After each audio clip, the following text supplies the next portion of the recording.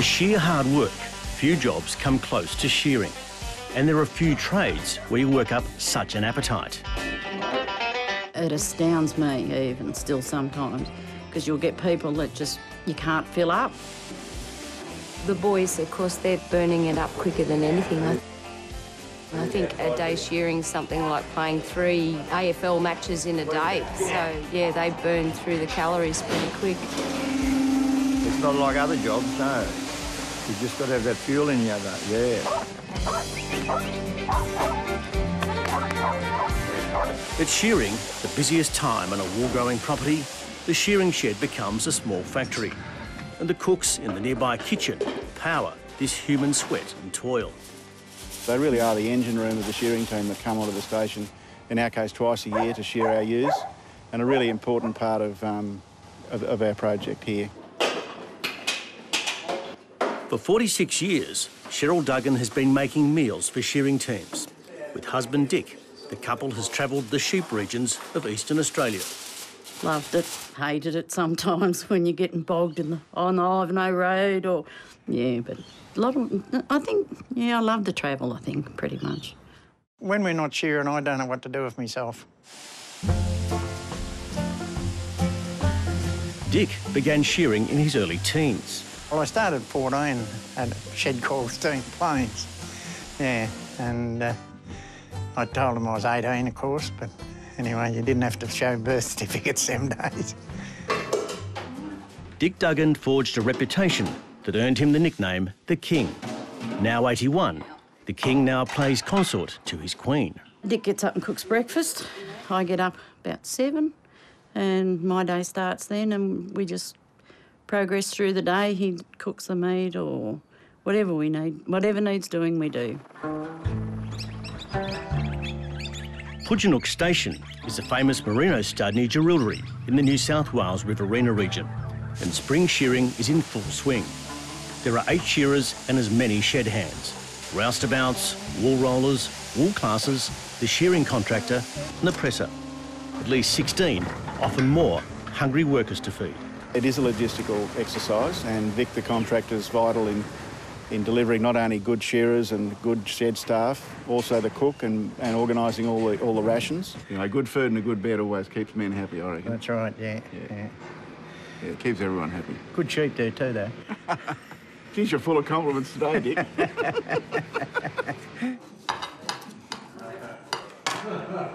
You can please some of the people some of the time, but you can't please all the people all of the time, you know, and that's the general run of it. And the blokes said, well, it's there. If they don't want it, they don't have to eat it, you know. But we usually try to put 2 different meals on each time so that they've got a choice of what they eat.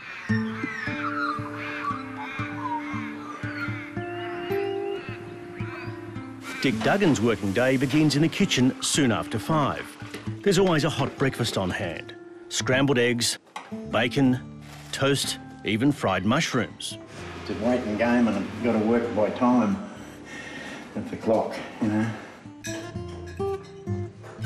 By 6:30, most of the team is tucking into a hearty breakfast. This team we've got now, they're pretty good on the tooth. They'll eat quite well.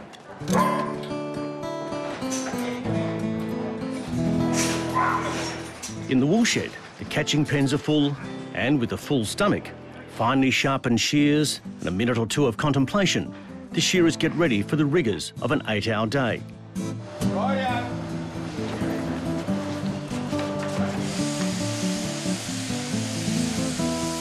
On the stroke of 7:30, they spring into action. For the next 2 hours, the only time they'll lift their heads is to catch another sheep. All the while in the cookhouse, Cheryl Duggan makes morning tea, known as smoko, a half-hour break.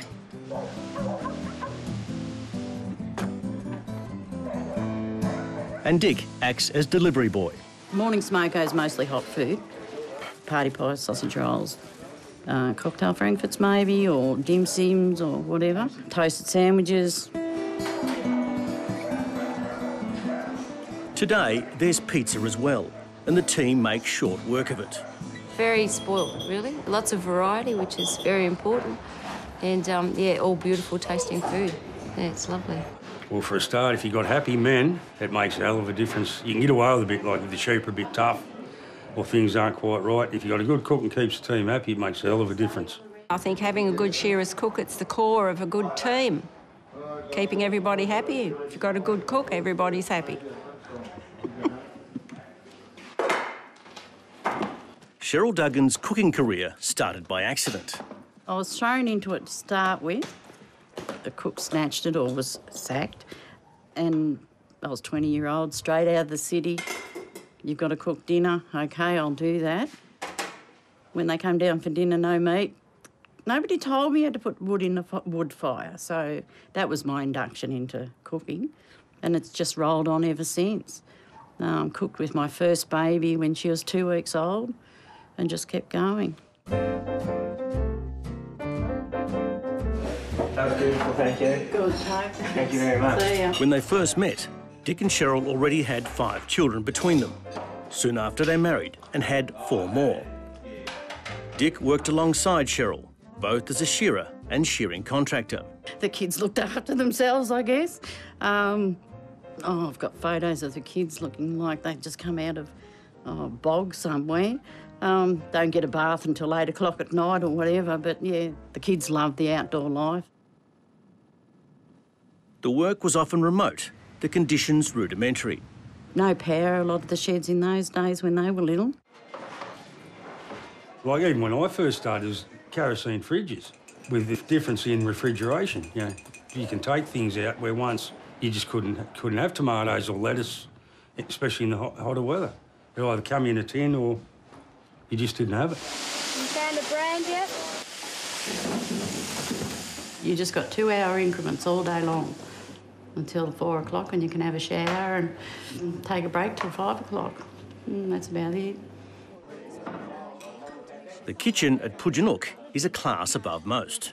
Definitely not typical of some of the kitchens. Like some, we've had little tiny wood stoves and that's all you've got. We had a gas stove that got fly blown. You could smell from the front door. We had to throw that out and just use a little wood stove in the middle of summer. Yeah, no, this is pretty good, actually, very good. It's like being at home.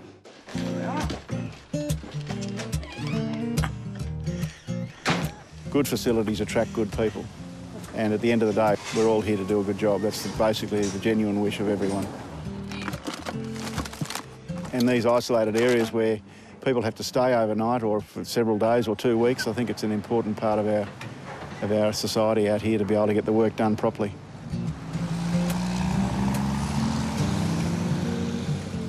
Sometimes, when they're too far from town, it's a case of make do. There is a bit of an art to it. You'll always run out of something, always. So you work around that. A good cook should be able to make anything out of nothing, and it's very much appreciated and enjoyed. Some people are enthusiastic about their work and some people are less enthusiastic. Well, we've had a few cooks and they can make everything from scratch, whereas other people, the whole stores is full of packets, yeah. What's for tea? I don't know. Cheryl hadn't told me. Yeah. There's one ingredient never in short supply. Dick's always got plenty of yarns. There's no worries about that. There's one thing he's never short on.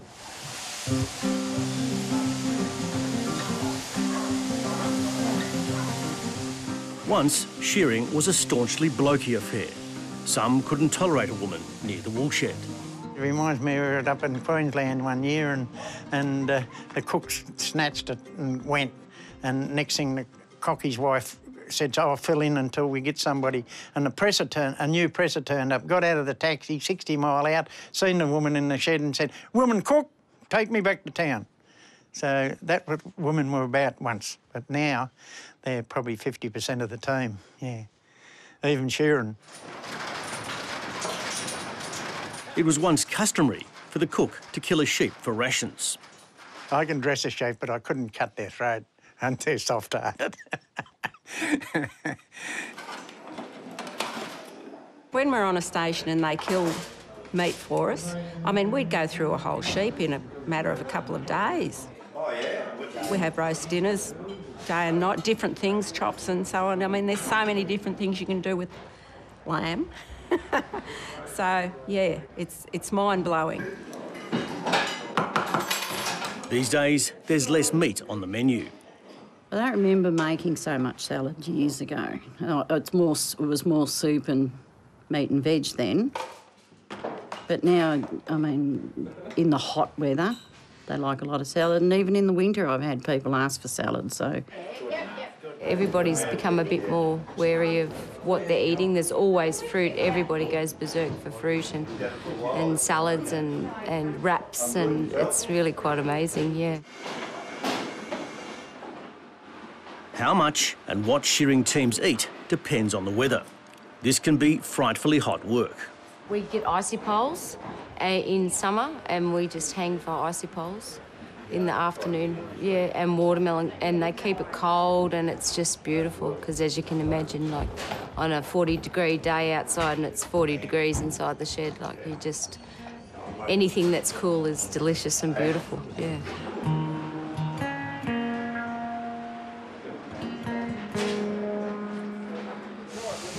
But it seems everyone who's ever worked in a shearing team has a horror story about a cook.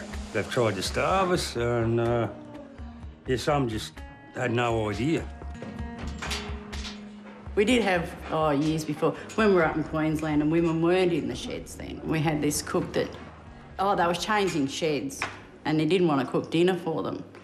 So Dick said to him, look, mate, I think you better cook dinner for these blokes. So he just picks up a dirty big bag of potatoes and tips it into a pot of cold water, dirt and all, and said, there, that'll do them. Dick Duggan once saw 3 cooks sacked in quick succession. Well, somebody left a bottle of rum in the room and I didn't realise until 3 of them had to go. Then I got rid of the rum. I've seen one that told us he had alcoholic poison at Charleville. Yeah, I remember him well. We had to get rid of him. Yeah, we went all week and we still had 3 parts of the sheep in the meat house. But that was on the Friday morning when we got rid of him. I think that's it, is it? Everybody's been in. So does Cheryl Duggan feel appreciated? They do say thank you nearly every meal, so I'm hoping they are. I think would we not have a job now if we weren't? They do it blindfold. They know what each other's thinking, and they just put it all together. They're a great team to have with a shearers team, yeah, because they're a team as well.